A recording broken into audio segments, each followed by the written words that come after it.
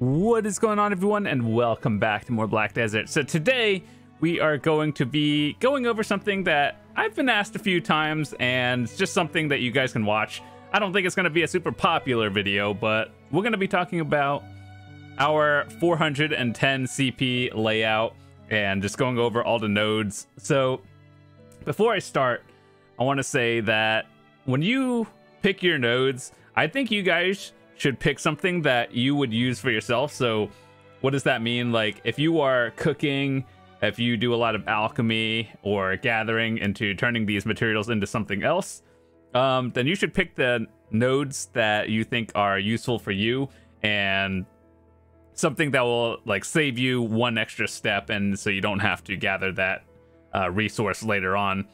But anyway, these are what I have. You don't necessarily have to copy mine, but just in case for anyone who's ever been interested, I'll go over everything in like every town, but let's start off with the big contribution point thing. So residence, I believe you can have one at the, the manor near Heidel. I think that one costs 10 as well.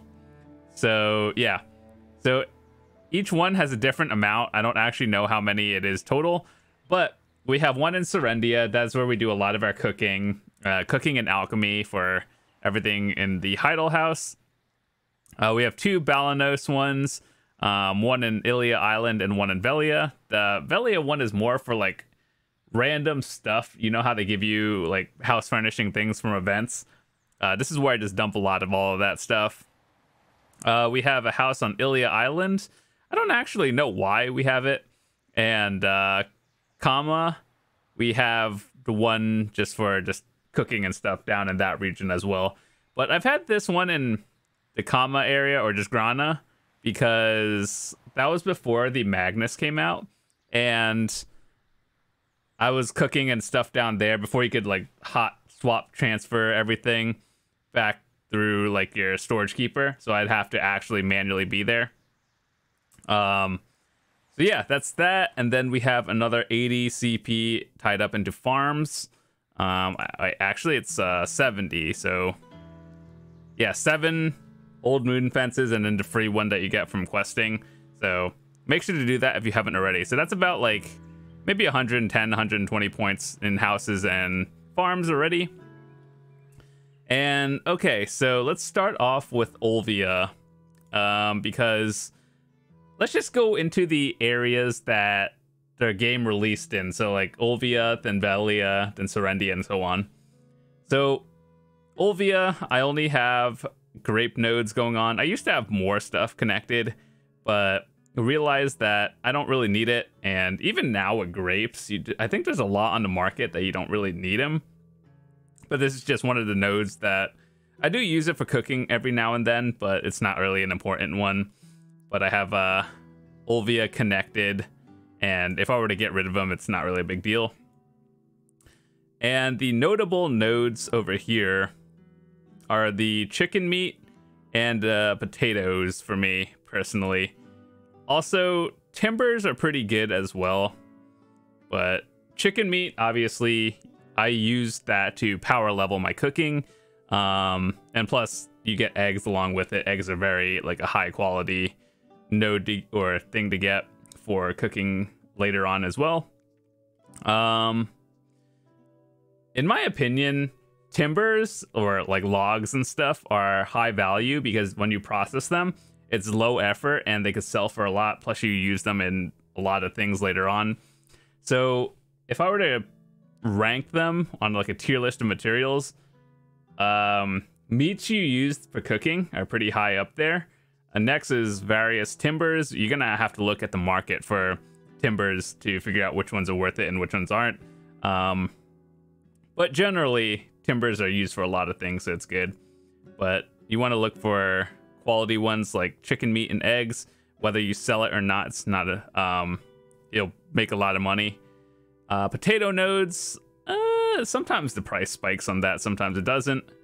And then I personally have these connected as well. Ancient Stone Chamber, Forest of Seclusion. Now, some of these nodes are a little bit different because they have excavations and it's a little bit expensive. And for like a new player, finding excavation nodes are not there by default. So you're gonna have to go there, talk to an NPC, spend like 10 energy or something, and then it'll give you the node. And the reason why you get them is for various traces. And traces are important because you'll use them for either alchemy or some like quests and stuff actually need it. But mostly it's a crafting thing for endgame. A lot of the traces are valuable.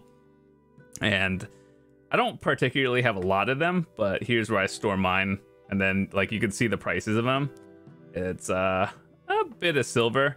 And overall, I would say don't sell traces unless you like really don't use it. Because eventually you might find yourself crafting and doing alchemy with it later on. So being able to get a lot of trace nodes or excavation ones is very important. And I think it'll be super useful later on. And there's actually like a map that I forgot what website it was, but it tells you basically all the excavation nodes and you can just figure it out. So there's more than one of them. You just kind of have to find them every now and then. So figure out which traces you might use for crafting and like processing, and then just get those.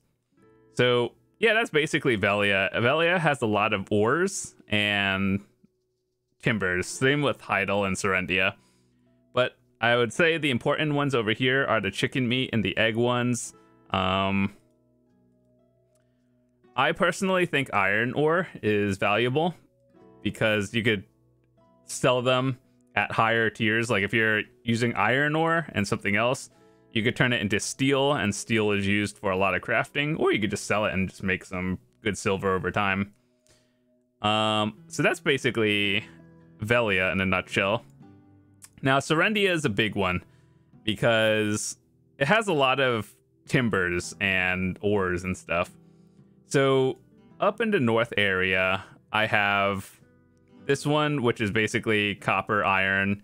This one is pumpkins, which is, I think, one of the few that have pumpkins and cooking honey. Now, these are used for cooking, obviously, and cooking honey doesn't really have too many nodes, so I've just had this one going on for many years now. I obviously sell the cooking honey or use it if I have too much of it, and it is something that you might want to consider getting. I think that's important over the years historically as well. Over here, the rest of these are just kind of leftover stuff, but let's break this down into like Heidel and the Glish area. Just take this river over here, more or less. So over here we have more pumpkins and wheats. Now, I've had these nodes running for a long time, and a lot of this was before a lot of the materials became abundant on the market. But back in the day, we used to use wheat for like beer, and this was before the chicken meat thing was super popular. And so that was basically beer was the food you used to feed your workers. Pumpkins are pretty used a lot. And for some reason, flax goes really up and down in price a lot. I don't know why, but sometimes it does. And look, there's like over 1 billion sales on that. And sometimes it goes up past like 1,000 silver piece or per. And sometimes it hits the hard minimum. So yeah, the wild spikes are like really random. So that's why I have them. And so for the Glish area, the things you really want here are more of the ores. And one important one is Trace of Origin. And that's why I have this node here. And I just have a lot of these because you will need origins for various elixirs. I think that's important. Hunting traces aren't as important, but the pink ones are. And Castle Ruins has maple timber. Maple isn't as valuable as it used to be, but in general, as an overall rule, I think timbers are more valuable than certain other ones. However, with that said, there are nodes over here that these are like high quality, which means they will sell for a lot if processed. However, they do take up kind of a lot of contribution points. So I've been like, these nodes are on and off. And yeah, that's about it. So I have a lot of timbers here, and ores are the most important ones here, whereas Heidel area is more cooking materials and alchemy. These are for ores and processing. Over here is more cooking, ores, like a mix of everything. And let's go into the Calpheon area. So Calpheon is the one that sometimes gets more, sometimes I just delete them all because there's a lot of timbers here and mushrooms and various stuff for alchemy. And I think Calpheon in general is more like a bunch of mixed resources. As you guys see, there's a lot of timbers and stuff here. So ores are like really popular in this area, as you know, Kepler has a lot of stuff as well. If you are a beginner, I would recommend checking out these 3 nodes, like the Dame Canyon, Quarry, and the farm over here. You have to connect all of these through the hill, which is kind of a lot of CP, but I believe this gives like coal and a lot more ores, and I think that's pretty popular to get early on and pretty useful if you're trying to make like easy money over time. If you're just trying to turn like iron and coal into steel and just to sell it, I think that is a pretty solid node to get. So I have a coal node over here as well. And before I used to have more over here, but I took them off just because I put them into other things. But these are what I have in Calpheon. These 2 over here, you could connect them to a wheat plantation, I believe, even if you don't have this one. I'm not sure. Do you... like, usually town nodes are separate, but I don't know if you have to connect this farm to it, like, from Calpheon. But either way, I had stuff on it anyway, so once again, wheat and barley were the things to make beer back in the day, and now you just use chicken meat. Mushrooms, and what is this one? Oh yeah, another excavation. So both Trace of Battle and Forest are very popular. You should probably collect these both. So this one I think would be a must-have. Even if you're a new player, you might want to get this node up and running, and if you don't use the traces, just feel free to sell them, because you will just make quite a bit of silver over time off of that. And one at Quint Hill, I'm not really sure why I have this. What even is that? Oh, birch timber. That one's actually kind of worth something. So that's what I have. Next, we're going down into the Trent area. Now, personally, I think Trent nodes are worth it. However, I don't think it should be high priority for you to get, because these are one of the things that if you have more CP and just have like, you need something in particular, then it's worth it. So Spirit's Leaf are worth a lot. Cedar Timber, like, I think it's going down in price over time, but like Spirit's Leaf are worth a lot because they're used for bartering materials, obviously, and alchemy as well. So it's a high item, but the Cedar Timber, as I have almost 500,000 just in this node here, and another like 150,000 fur. And yeah, I think it's worth it. Plus, the one thing that I wanted over time was the cedar sap. As you guys know, saps in general are very contested on the market. You use it for alchemy and elixirs, but it's very hard to get if you're not like actively gathering it yourself. So usually I would say getting saps on the market is very hard. So you're going to have to do whatever you can to get them off nodes or gathering it yourself. So that's why I've had this node running for quite a while. As you guys can see, a lot of timbers here, and then I use them over time. So let's look at the market for a second. If you look at saps, some of these, it really depends what you need. The contested ones are obviously the ones that are basically permanently sold out with yeah, like over 100,000 orders. The chances of you getting it is very low. So yeah, these are the ones that are most popular and hardest to get. So if you get a node on them as soon as you can, that's the best thing you can do. If there's a lot of them on the market, that means they're not really used a lot. I'm just throwing that out there. So yeah, then down we have stuff in Grana. So I actually used to have the Star Zen node mostly for the massive pure magics, but nowadays, I feel like I don't need it. The only thing that would be good here is probably the Trace of Death, because that's good. If you are a newer player looking to get massive pure magics, nowadays, I think, like, at the time you need them, you're probably around like 270, 280 AP or something. Maybe 260, I don't know. But like, you're basically in the area where you kind of know what you're doing. So getting massive pure magics is not a bad idea. But then later on, you'll realize once you can grind like Elvia spots, you get them kind of like candy. They just drop a lot. So then you eventually take off the node. Once again, over here, we have this because you get a sap. And the node, or the timber itself, is not really the greatest, but the sap is. I had a node in here for more Trace of Forest, very valuable. And I just didn't want to take out this node because back in the day when I was grinding for the infinite potion, the Forest Renaros area is obviously one of the spots that you go to. And so I have it leveled up to 10. Did it really help me? Not really, I don't think so. But anyway, either way, there's an excavation node that's pretty valuable here. Everything else is basically irrelevant. You just need all these to connect and get those. Over here in Old Wisdom Tree, I think we only used to have this tree forest one for like some random timbers and sass, but I didn't feel like I needed it, so I just took it out. Okay, so down in Odraxia, this one is kind of tough because some of these nodes are good, but they're kind of expensive. So Narcion is one with chicken meat and eggs that we talked about that's important. And you want to get it, as well as this is like the best hunting spot in the game. So if you do any hunting, you're probably down here. You might as well level up the node, get the thing going anyway. Grapes and potatoes over here, cooking materials.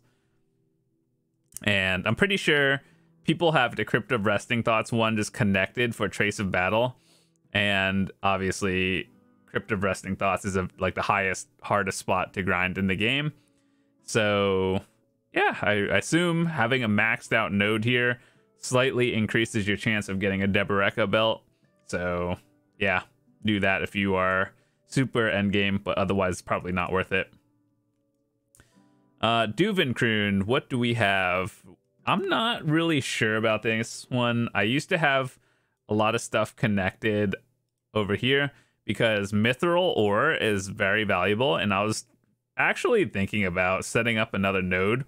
But when Duvenkroon first came out, the like yield rate, so when you send your worker out and they bring stuff back, the rate of getting mithril was actually so awful to the point where it wasn't worth like the 10-15 CP it took to connect it down there. But if you look at it on the market, hold on, let me reset this. I'm gonna be honest, I don't really even like need the ash timber. I'm just processing it so I could use it for something. So if we look at mithril, this is a very like wanted node, or just things like there's so many on the market that you need. And that's why I was thinking about actually putting some CP into getting this node over here. But it is kind of a lot. So if I don't know how many. So I think this is probably 3. Connecting this is like 4. Then here, probably like, I just know this is a 5 node one. So, or 5 CP node times 2. So it'd be like 10, 13, maybe like 17 CP to get it, which is not really worth it in my eyes. But if you need mithril for some reason, this is the place to get it, probably. And maybe there might be a little bit more, but I don't know. There's an excavation one over here. If you feel like you need it, just connect it to Odraxia and like go up, and here. But once again, that's a lot of if you have extra CP you don't know what to do with. I personally connected all the way up here for sap. Is it worth it? I have no idea. If you don't do alchemy, no. But if you do alchemy, getting any sort of saps is very worth it. So yeah, I have to connect all the way up to Garmoth for it. Is it This one was a very tough one. It's like 5 CP plus the entire connection. So basically, if you don't do alchemy, you don't need this one. And then I used to have this connected over to here and to Shira because it gave Bracken, and then you realize you don't actually need it. To be honest, I have no idea what Bracken even makes. I just have a lot of them because it's worth like 14,000. And honestly, the yield rate of this, like for sending your workers to get it, it's not really that much. So yeah, that was another reason.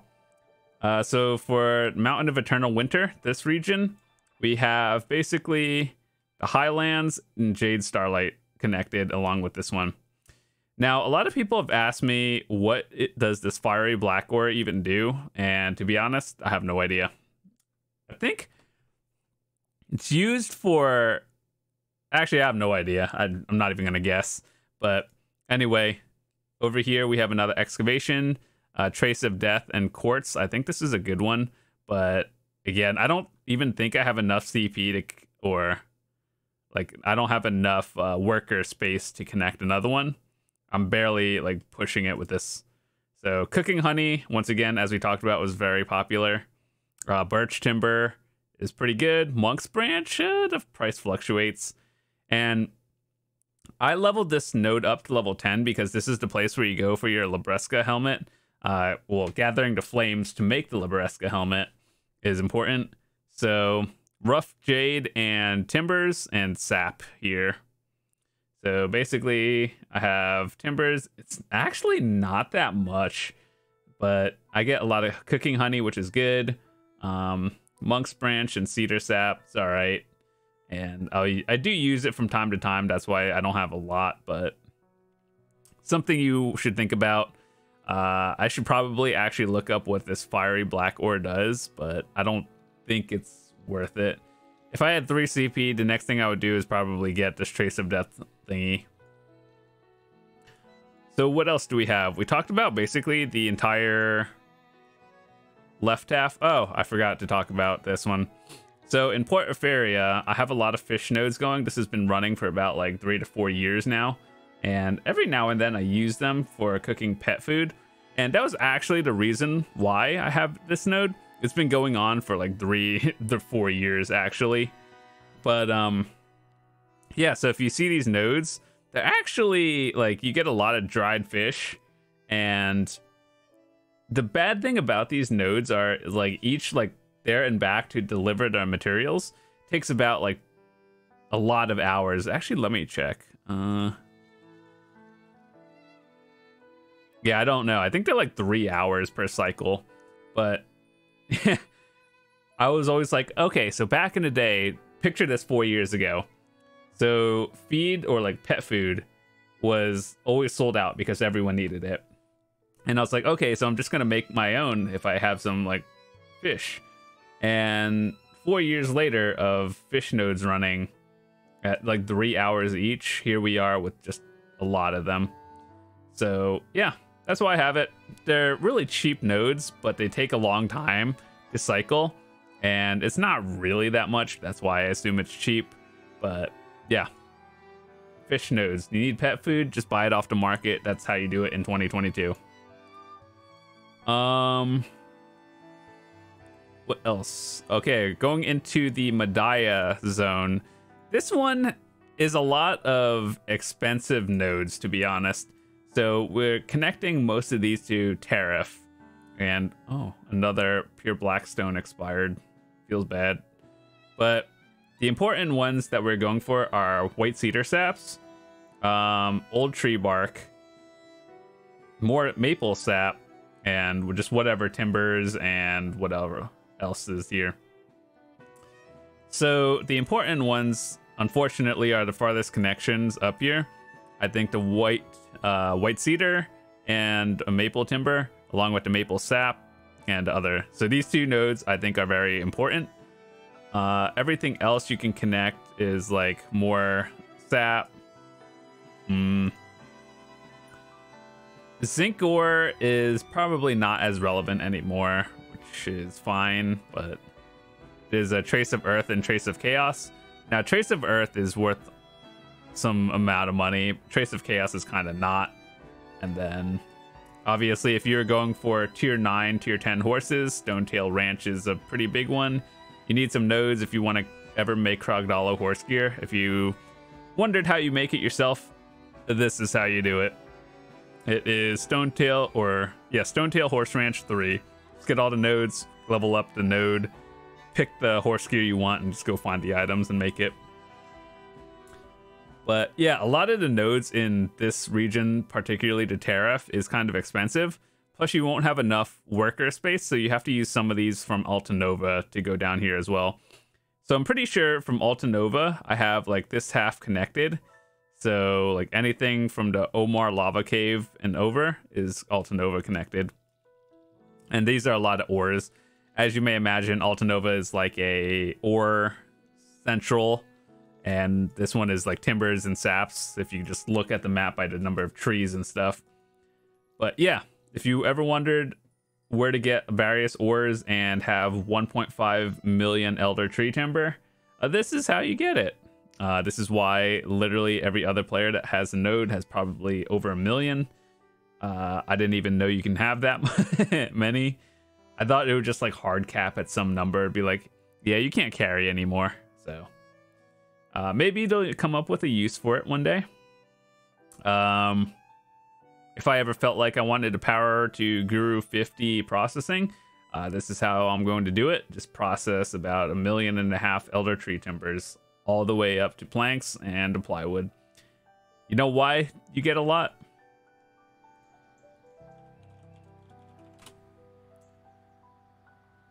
Because these aren't really worth much because there's so many of them. And then even at plywood, it's very difficult to sell them. And so you basically have to make this your full-time job of babysitting your processing every 20 minutes, every time you max out, just to do that. So maybe one day when a game comes out and I feel like playing that one, I'll just sit here and process all of this for like a few days and see how much of a dent I can make in that one. But until then, it's just going to pile up. The number is going to get bigger and I just get more ores and stuff here. So these are pretty much the two nodes that have been collecting them for the longest time. Actually, the reason why we have that one as well is because it gives us a sap. And can we find it? Oh yeah, Elder Tree Sap used to be used a lot. The price has gone down, but it used to be good for a bartering item to turn it into a material. But nowadays it's not really. I used to have some nodes going on by Sandgrain and all the way into Pilgrim's Haven for ores, but then took those out because they were expensive. Up here, we used to have a lot of fig nodes going on. So it was a secret. Well, not really a secret, but fig nodes used to be selling for like, what, 10 to 15k each. And then once people figured out that, oh, this is kind of expensive, then everyone started selling fig on the market and the price went down. That's why we took out the nodes, but there's a lot of them if you needed figs for some reason for cooking. Yeah, this is how you do it. Get these nodes over here. They're like 3 CP each times 3 in the connection. So it used to make a lot of money. Not anymore. And I believe that's pretty much it for this. The only thing I really have connected nowadays is to Arihaza. We have all of these.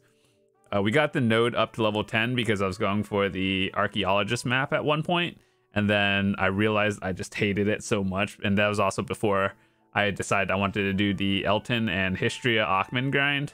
So I have this at 10, but the nodes that we actually use are these two. So if we look into storage for what I have, I basically gather titanium ore and vanadium ore. The reason why I use these is it's used to craft jewelry and like the mono stuff, and buying them is like, it's not expensive. It's just kind of like, it adds up. So I figured I'd help like negate some of those costs by having a node on it for vanadium and titanium. This is definitely a node that if you get it for yourself, you literally have to know what you're doing with it because it's kind of out of the way to go get it. And yeah, so these are one of those special cases where I'm using them for a very specific purpose. So it is kind of like actually out in the middle of nowhere.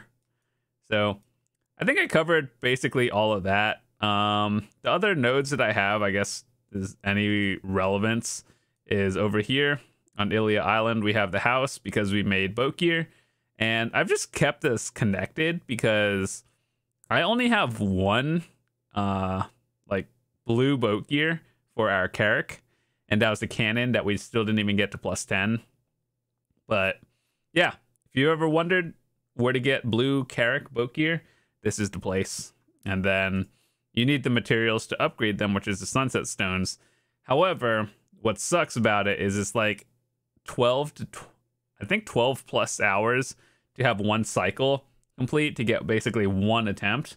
So you have to have this node basically going 24/7 if you want to do a lot of clicks. And that's kind of tedious. I wish they would lower that cost or the timer. But if you are out in the ocean, here are some of my recommended nodes. You want to get like the ones that have basically the excavation.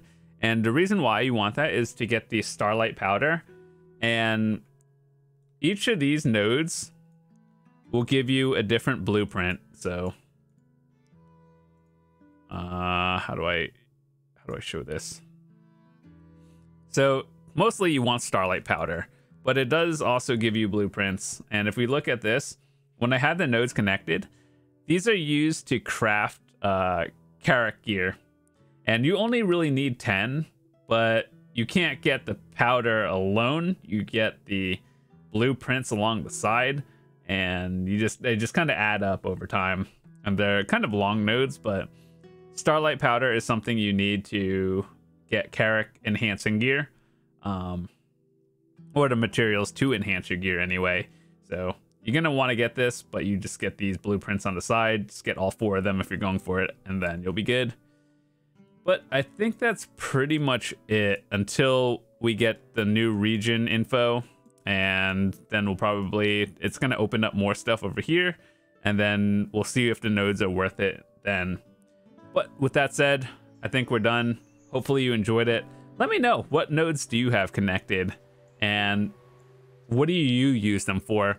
So a lot of my stuff is mostly for life skilling, as you guys see.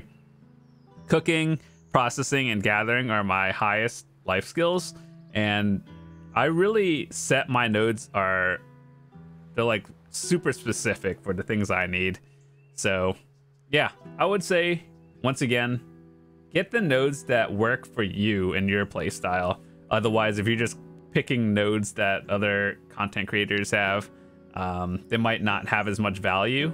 So just find things that you think are good. But yeah, that's about it. I'm talking for over 30 minutes straight. Hopefully you guys enjoyed the video. I know it's not a super popular one, but if you made it here, thank you so much for watching. Hope you enjoyed it, and I will see you guys tomorrow.